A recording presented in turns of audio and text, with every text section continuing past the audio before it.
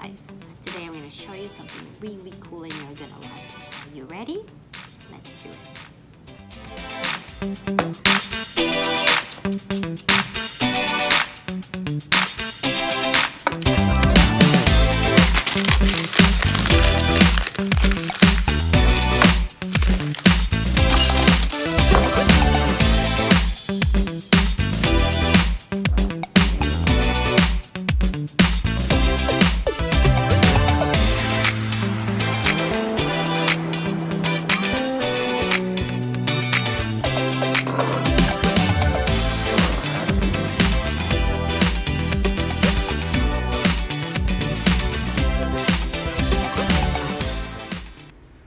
So let's get started.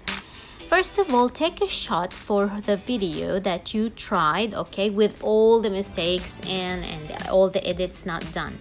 And then after you load your video, you need to use one feature only, which is trim.